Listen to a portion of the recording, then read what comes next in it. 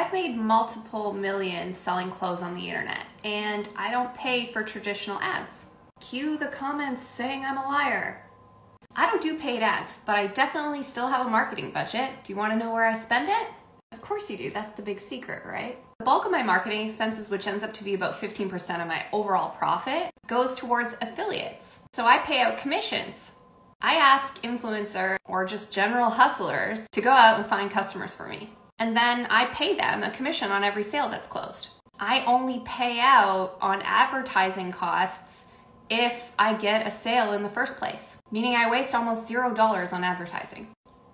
There isn't just one way to advertise your internet business. You can get as creative as you want. Follow for more tips. And we'll